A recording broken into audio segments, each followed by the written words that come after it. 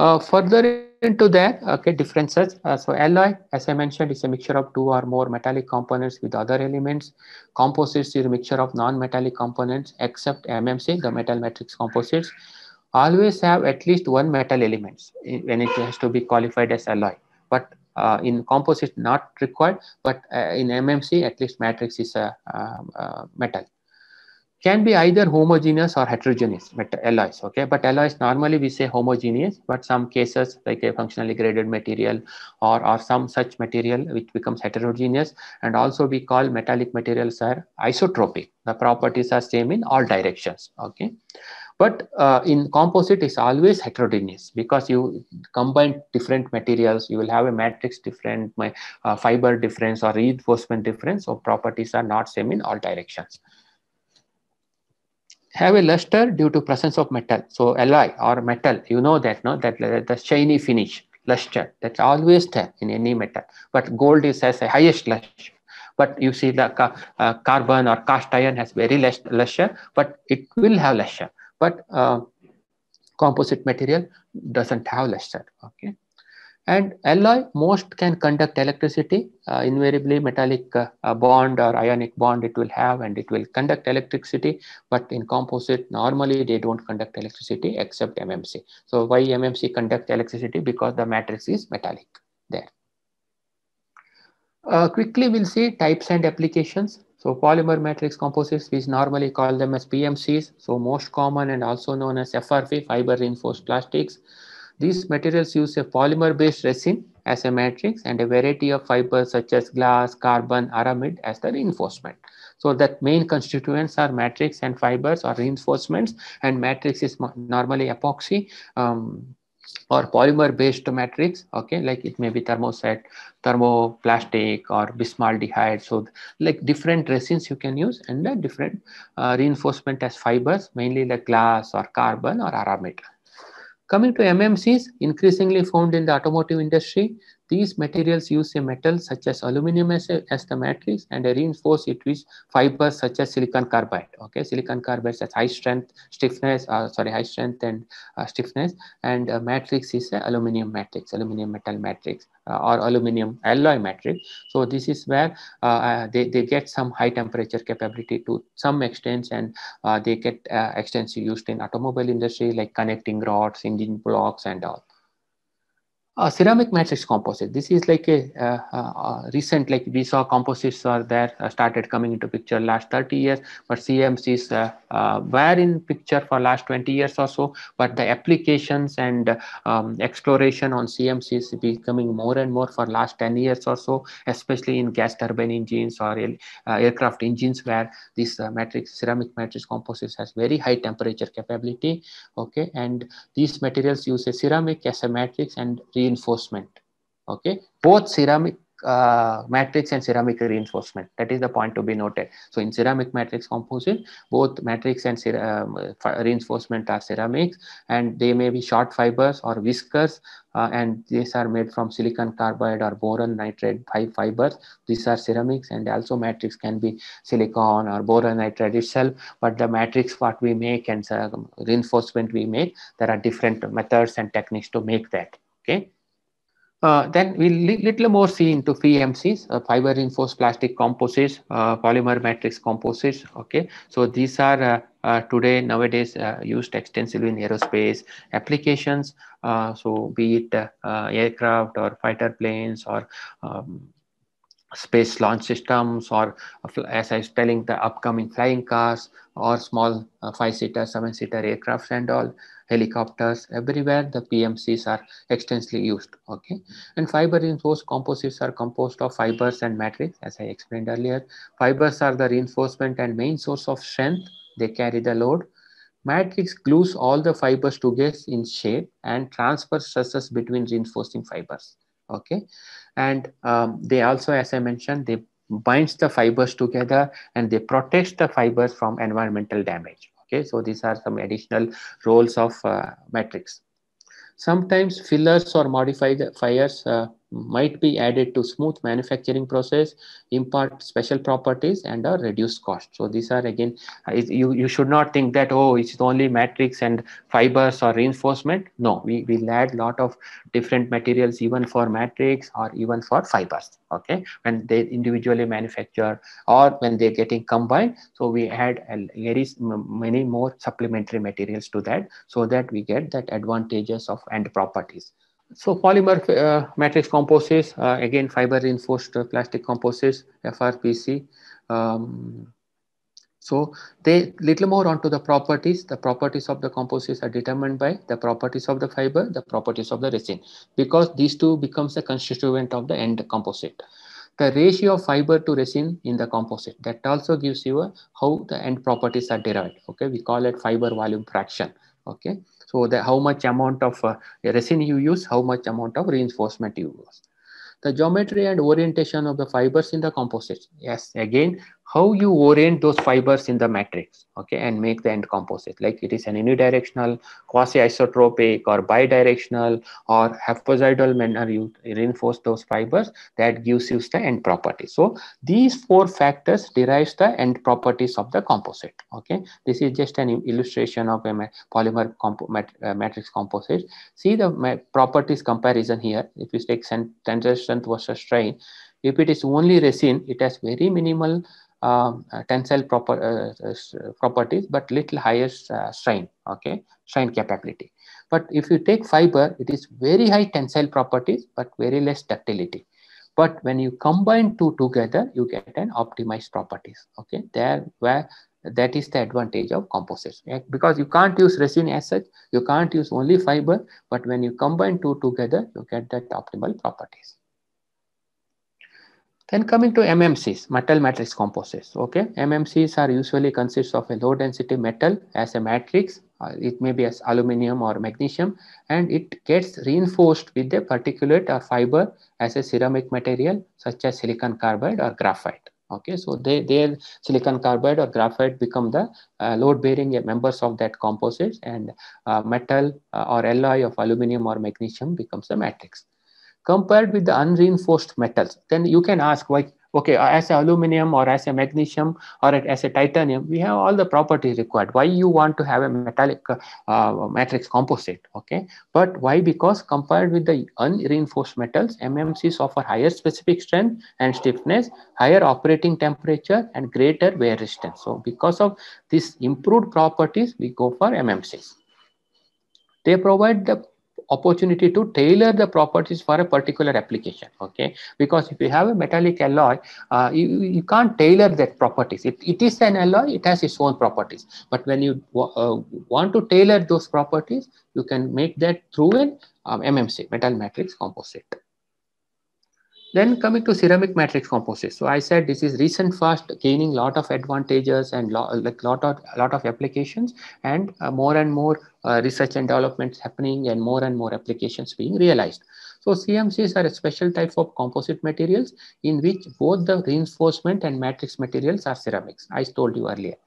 In some cases, the same kind of ceramic is used for both parts of the structure, like silicon carbide matrix, silicon carbide reinforcement. But sometimes we change that. Silicon carbide may be a matrix, and some other boron nitride or something else may be the reinforcement. Okay, and additional secondary fibers may also be included. Like sometimes the silicon carbide is the matrix, silicon carbide is the reinforcement. Again, we may add boron nitride also as a reinforcement secondary fibers. These composites behave much differently from conventional ceramics and are far different from the high performance alloys. Okay, so like we know we have super alloys today, they're having good temperature capabilities, with up to 1200 1300 degree we can use. But when it comes to ceramic matrix composites, we can use it even for 2000 degrees Celsius. Okay, that's where the advantage of ceramic matrix composites, and that's where the highlight here, like it is entirely different from any high temperature alloys. Coming to applications, so this is again not specific composites I am giving here, but it's an overall. So all we saw fiber reinforced composites, the PMCs, polymer matrix composites, ceramic matrix composites, then metal matrix composites. So polymer matrix composites mainly used in aerospace, both commercial, military, space shuttles, launch vehicles, and aero engines. Also, we use composites in fan casing and all. Then appliances, we use composites. Automobile, I said mainly metal matrix composites and polymer matrix composites in different components. Wind turbine blades. Okay, so you would have seen wind turbine blades getting transported. Okay, so large trailer trucks take one blade. One blade is of like 20-30 meters long. Okay, so that whole large blade is made out of glass fiber reinforced composite. Okay, and it becomes very light. Otherwise, imagine a large wind turbine blade is made out of metallic material. Imagine the weight, but if it is a composite material, weight comes down drastically, and that gives the better efficiency, better transportation, better construction feasibilities for the wind turbine towers. Okay, and then civil infrastructure and construction. So buildings also use composites for different construction structures. Chemical industry, mainly for tanks, hoods, cabinets, we use composites. Electrical, so like motor casing, or we may use it for some electrical application. I said for non-conducting insulation. Okay, and electronics also we use composites. The miniaturization, the miniature chips. Okay, and again, printed circuit boards, electronic gears, insulation, all those things we use composites. And marine, okay, the boat hulls or small boats, the trainer boats, okay, and seaplanes and all, we use composites extensively. Significance of composites. So you might have now imagined why composites are gaining more and more advantage applications, why more and more composite research and developments are happening. Okay, because the composites bring in lot of significance or lot of advantages. So first and foremost is weight saving is one of the main reasons for using composite materials rather than conventional materials for components. Composites can have multiple properties not often found in single material. So I mentioned in the previous slides that design flexibility. Okay, so just to give an highlight, aircraft wings. Okay, so if you see, all metallic wings are very flat, but if you see composite wings, they are called swept wings. Okay, that swept configuration, the swept shape comes because of this. They are made out of composite materials. Okay, that's where design flexibility.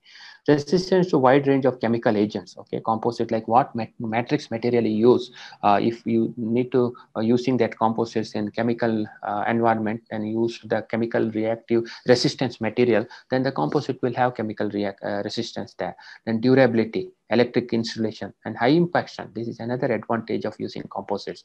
Okay, so we use the sandwich structure and all, so they have very high impact strength. Okay, so that is the advantage when we come designing a component specifically for impact resistance. Okay, so metal cannot be that impact resistance, but composites will have that advantage of impact resistance. So current trends in the market. So the global composite market grew at 8% over 2010, and then 4% for 2010 to 2019. For the next 5 years, this is interesting. So it can go up to 9% per annum across regions. Uh, ex, um, Expanded due to various advantages of different composite materials increasing their application day by day, and also amount of usage is increasing. So like as they're getting more and more applications, more and more component realized out of composite materials, the amount of usage keeps on increasing. Continuing on current trends, advanced composites to find more and more scope in various sectors, be it aerospace, automobile, general engineering, construction, wind turbine, renewable energy, electrical, electronics, chemical industry. So more and more applications, and high temperature composites to aid supersonic transport. Like we are planning, people are coming up with the supersonic transport. Okay, you might have heard of it. Okay, earlier it was there Concorde, but it stopped later. But now again, people are bringing back the boom avionic. Boom avionic is bringing supersonic flights. Okay, but when these flights go in a supersonic speed, the skins of external of aircraft get heated because of the air friction. Though that this high temperature ceramic CMCs will go and play a big role there. Okay, they will make those components. Okay, and that's where like 16-18 hours flight, like from Bangalore to San Francisco, it is about 18 hours non-stop flight today. So that can be reduced to 4 hours. So imagine how much reduction in the travel time because of supersonic transport. New manufacturing technologies, like people are realizing composite parts using 3D printing also. The current trends market continuing. So if you come, this is an example for USA composite market thing to 2013, it is about $4,000 million USD, but you see now it is almost $8,000 million. Okay, so this is what the growth is happening for last 10 years or so. Okay, so that's again gives an indication what is there for the composites for next. Job opportunities. So we have varieties of, you can get varieties of jobs in composite domain arena. So composite structural engineer, design engineer, stress engineer, aerospace engineer, manufacturing engineer, composite professor. Like you can even go and teach in some of the universities, because most of the universities in the world today have invariably one or the other subjects getting teached in relevant to composites. They have laboratories in and doing a lot of research into composite field. And composites quality engineer, again, no, quality, reliability I was talking, so that becomes important. So people who are working in composites, they will have composite engineer also. And composite technician. Okay, when it comes to manufacturing shop floor, even you need not to have a BTech degree to become a composite engineer. You can even with the ITI or a technical technician degree or diploma, you can become a composite engineer. Continuing on the opportunities, technical head, these are some high-end job opportunities. Technical head business development, composite manufacturing expert. So if you spend some good amount of time in working in composites, so you become composite expert. Design and tooling engineer. So when you manufacture composite tools or the the jigs we use, that's also important for composites manufacturing. So that's also one area where we need a lot of experience, expertise there. And research scientists. So as I said, no, the three different categories of composites: CMCs, PMCs, MMCs. So that each of them needs a lot of invention, lot of research and development. So a research scientist in composite field also becomes very important. There are different companies working on composites, so it again gives you a job perspective or what all being done in different industries. So DRDO, ISRO, BEML, DST, Defense Science and Technologies, IITs, ISCs, NITs, universities, all they are into lot of research and development and inventions into the composites. And research organizations, okay, so again DRDO or any other research organization you take, so they are into the composites arena. Then aerospace MNCs, take any company, Airbus, Boeing, Bombardier, Rolls-Royce, GE, GKN, any companies you take, they're all into composites research, development, manufacturing, end applications, parts manufacturing, design and development, everything. And again, wind sector, wind energy, element power, Suzlon, Vestas, so any companies you name, they all use extensively composite materials. Companies, okay, so those are the companies which do either do research and development or end use of composites. But what about composite manufacturing companies? So thousands of companies in the world today, they manufacture composites like Owen Curing, PPG Industries, Certex, Saint-Gobain, SGL Group, 10K, Torre Torre, Zoltec, Cytec Industries, DuPont, GKN, Hexel Corporation, Huntsman Corporation, KCC Corporation, Mitsubishi Chemical Corporation, Momentum Performance Materials, many much more companies, no, thousands of companies involved in manufacturing of these components. Either they manufacture resins or they manufacture fibers or reinforcements, or they manufacture final prepregs or final components, whatever you take. So these companies or many more companies involved in composites manufacturing. So these companies also always look for composite experts, composite engineers, composite interested people. Okay, you need not to be composite. So when you start your career in any of these companies, you are as good as anybody else. You may be fresh graduate, but when you start your career there and start gaining experience, then you become a composite expert. Then why to learn more on composites? Okay, be more industry ready and open for job opportunities, high potential for more and more engineered applications. So we started with engineering materials, so there comes you learn and become knowledgeable in composites area, so there you can bring in more and more engineering applications. Then composite growth market is estimated to be huge, so we have seen that. Okay, so from last 10 years it is doubled the composite growth market only in US. So imagine worldwide. Okay, so there's a huge requirement and huge potential. So new technologies, as I said, no, flying cars, drones, lightweight vehicles, so all need composite material, or the aero engine. So more and more you come up with CMCs or advanced CMCs, that is advantageous for aerospace applications, aero engine applications.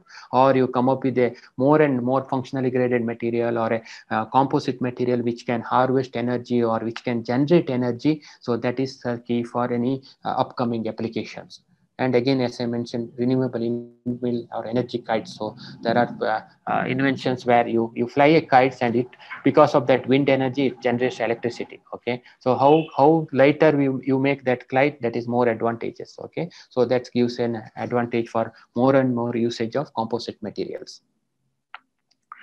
Further than to that, why you need to learn? Okay, so increased temperature capability of composite materials, new jet age engines. So I told that already. Supersonic transport, I explained on that. So especially for the engines used in supersonic transport, or the energy generation there, or for the outer surface where high temperature capability needed. So we can use this the high-end composite materials. Okay, so there again you have a lot of scope to learn, do R&D, all those things. Okay, then now, last but not the least, intellectual property and patents. Okay, so when you become a composite engineer or composite person, so you can start thinking on coming up with a lot of patents or new ideas, innovations. Thereby you generate intellectual property and patents and assets. Okay, so this are some of the least or points I highlight here, why you need to learn more on composites, and what is the need, and what benefit it will give to you. Okay, to conclude, again, I covered aspects of composite materials, and we started with the introduction to engineering materials, and difference between composites and alloys, and what all different types of composites, what is a composite, what are all the industry sectors it's being used, what is new in composites, what is its growth market, all we saw, and why one should learn on composites. Okay, so a wide variety of opportunities in front of you, and what are all the job opportunities, what are all the designations you can get when you are working in composites. Okay, and what benefit, advantages it can bring you to you, all that we saw. Okay, we learned in the last 40 minutes or so. I would like to conclude this presentation webinar with a short story. Okay, so like it gives many insight. Okay, so there were three people building a temple. Okay, so three workers, and all three are coming to the work morning 8 o'clock, going in the night evening 6 o'clock, and everybody paid equal amount of money for their work every day. Okay, but what happens when somebody walking by, they ask the first person, what are you doing here? He says, no, I am a laborer, I am experienced in construction, I am building something here, I come every day morning 8 o'clock, go in the evening 6 o'clock, and I get paid this much amount daily. I am happy. So then that person goes to the next person, next worker, and asks, what are you doing? I am an expert in building buildings, and I come here daily morning 8 o'clock and go in the evening 6 o'clock. I get a good amount of money for doing this duty. I am building something great, looks like, but I'm not bothered about that, because I come, I do my duty and go. Whatever instruction given to me, I do and go. Okay. Then then the person goes to the third person, the third worker, and asks him, what are you doing? Then that third person says, see boss, I am doing something great here. I am building a temple. Okay, I am building something which is great, and it's going to last for 1,000 or 100,000 years, and daily lakhs of people will be coming here and worshipping here, and they will get their peace of mind, and I am happy for that. I am doing a great work, but anyway, end of the day, I get paid for that. Okay, see the three different perspective of a same job. Okay, how that third person enjoying that work. Okay, so that's why we say, do what you love. love what you do. Okay, both has to have go hand in hand. You can't get everything you love to do. Okay, but you start loving what you do, then you get a peace of mind, you get cherished there, be it learning, be it doing your work, be it your personal life. So you do whatever you do with a great passion, that is going to give you higher yield, higher laurels, and it will give you a peace of mind and great satisfaction. Thank you all for attending today's webinar.